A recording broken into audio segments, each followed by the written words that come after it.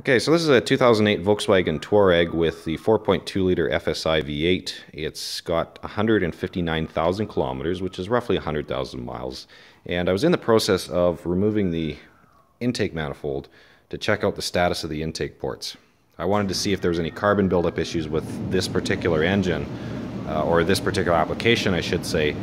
There just wasn't a whole lot of information on it as far as whether or not they actually have a lot of carbon buildup in them or not. So anyways, this is what my intake ports look like. And you can see down in there, it's a little bit hard to see, but you can see all the carbon on the valve right down at the bottom there. You know, you can see all the carbon around the valve stem.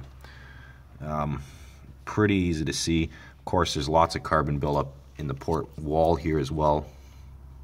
I would say that's probably about, oh, I don't know, in certain sections, probably a millimeter or two thick, and around the valve stems, that's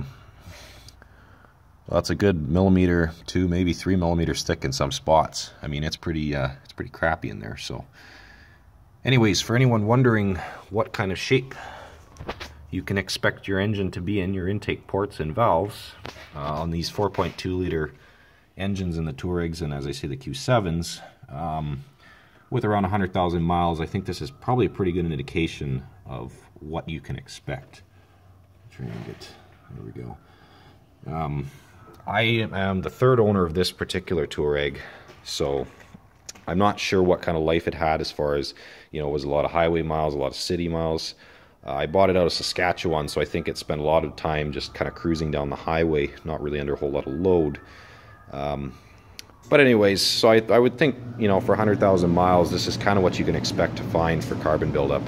So I'm going to have a go at cleaning it out and see if it makes any difference. I'm not sure what to expect as far as performance gains in that, but we'll see anyways. But I thought I'd share this with you just because like I say, there's not a tremendous amount of information that I was able to find as far as, you know, what's a good cleaning interval, or if they even have this as a serious issue or not.